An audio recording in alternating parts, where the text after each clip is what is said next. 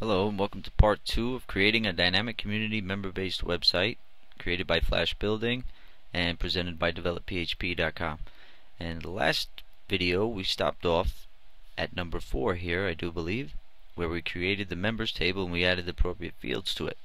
And if we have to add any fields to it later on to that specific table, we can do that no problem.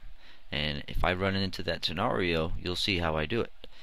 And but you can do it from inside of phpMyAdmin, or you can write a little script to add any type of field that you want to the table that exists already. Okay, so now we're going to create the universal site header file, the footer file, and any main menus needed. Right now I'm not sure what kind of main menus I'm going to need, because the site is still kind of in development phase and I'm not sure where I'm going to have things, what exactly is going to be in the menus itself. So I'm going to worry about the header and the footer first here, and I'm going to build a flash header, and some people might disagree with that, but I'm going to use a flash header. I'm going to in CS3 Flash CS3 Professional and click ActionScript 3. If you want to follow my code examples, we'll have to script it in ActionScript 3, but you can script yours in ActionScript 2. I've done it before in ActionScript 2 and it works just as well. So what I'm going to do is create a header file that's going to be a really smart kind of template file that will be living on every single page of my site. And the header file itself will check to see whether or not users are logged in, to give them a different display, little different menu items. And display will have them buttons to where they can click to edit their profile and see all the juicy little things that they can manipulate in their account. And people who are not logged in would see a different sort of configuration in the header, just like YouTube does it. But YouTube uses an HTML header, CSS, and they use scripts like I'm going to use to check to see if the user is logged in, to render the header differently or not. But I don't think they use a flash header. But that's what we're going to use. And a lot of people disagree, but don't listen to them. They're really stupid. They're stuck on their Ajax and JavaScript, and they have no open minds for what the future brings to the web, for the web, through people like me and others who are really in love with Flash and everything ActionScript 3 can do regarding dynamic web applications. So I'm going to make my site 950 wide, and the header file itself just wants to be 150, maybe less than that, maybe 100. Let's see how big that is. And let's make it 24, let's just make it 30 frames per second in case we put any animations in it so they look nice. And the background, white is fine. And because my web page is going to be white, but you can set yours to transparent if you need to. So let's press OK, and we have the correct size dimensions we need for our header file here. And I might even make it a little bit shorter. So since we're doing the design, what I have here in Fireworks, and you can be working in Illustrator or Photoshop, whatever software you use to make your web graphics with. I happen to use Fireworks because I think it's a more powerful tool than the others, but everybody has their preference. So what I did was I created a little logo.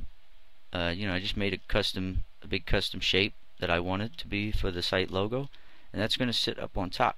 So I can take this here right into Flash. That's a little group of items right now, and I'm going to filter, go up to adjust color, brightness, contrast, convert it to bitmaps. And there's probably a conversion to bitmap option up in here somewhere, but I haven't found it yet. Maybe one of you guys can tell me about it. But this is how I convert the bitmap, so my images don't lose any quality when they go into Flash or my graphics. Don't do any adjustments in the brightness and contrast. Press OK, and now you have a bitmap. Press C, Control C, go into Flash, press Control V, and it's going to bring in that bitmap as a movie clip here. Current frame as movie clip. Press OK, and there we are. There's the start of the website anyway.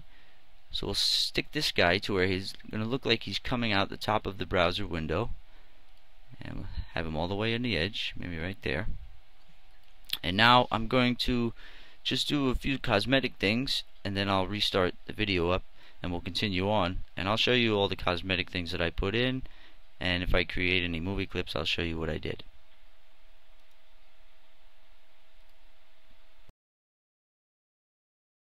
Okay, so I've got the graphic elements that I want in my header file for the most part, and it looks like I've got some space I can clear up from the bottom there, so let's make it 60.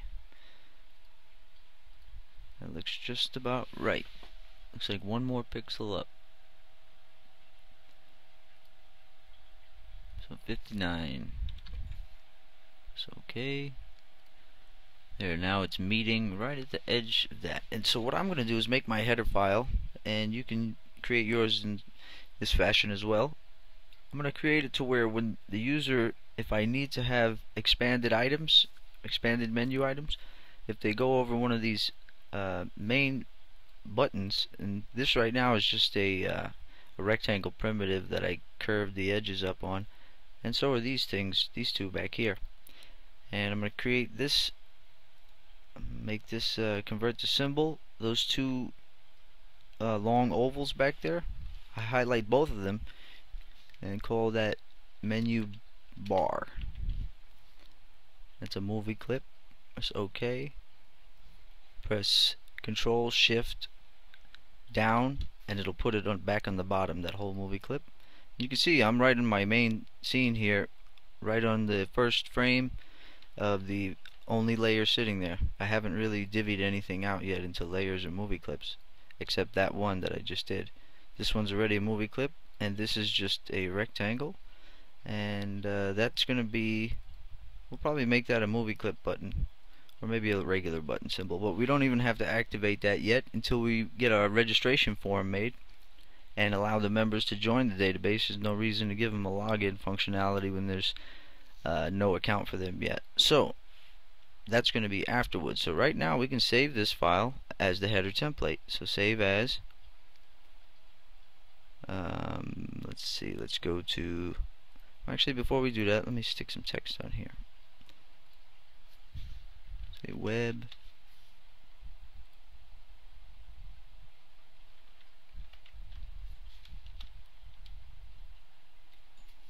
intersect. I'm just going to use nice standard Arial font because I'm a dork like that. Okay, so that's black. This one white. And it's a little big, so let's make it about 8. There we go. Web. Make this one same size. Intersect. I think they're on the same. That works for me. Okay, now we can save a file. Save as, actually let's give this one a glow. Nice white, bright white glow.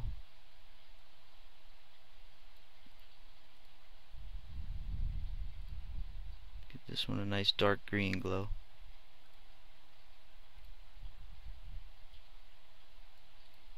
There we go. Okay, now file, save as. We gotta get to that desktop folder where we have our website, Web Intersect, in the root directory. You just put it right there in the main root directory. So name the file header.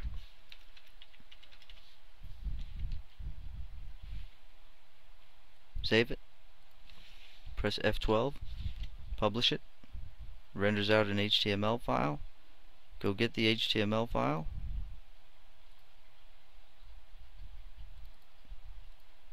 Now we have our index and our header.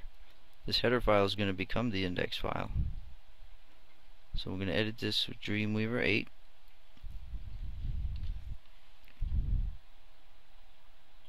Now I'm going to take the, well, actually I'm going to cheat a little bit, and I'm going to test it in all browsers, see if it works. I'm going to go to design mode with that header file that was just rendered out. and I'm going to select that object, highlight it, press Ctrl C, then I'm going to go to File, Open. Let's open the index page now. Now all we have to do is let's get rid of this. Well, actually, let's get rid of all this. We already went through the beginning steps.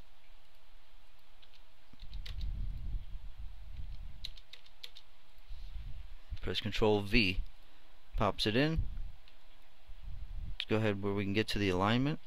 Click next to it here, Align Center. So now it's centered. Now we go into Code View, and you can see that it just popped the object tag in and the embed tag. And that's a cheat and a hack, and lots of people are going to yell, but I'm going to prove it to you right now. In Safari, Firefox, and Internet Explorer, that you're all full of crap. Okay. Well, not that you're full of crap, but I'm just going to show you that it works. You don't have to do anything special. I mean, all modern browsers, and you got like 0.002% of people that won't be able to see your site. Whoop-de-freaking do. Okay.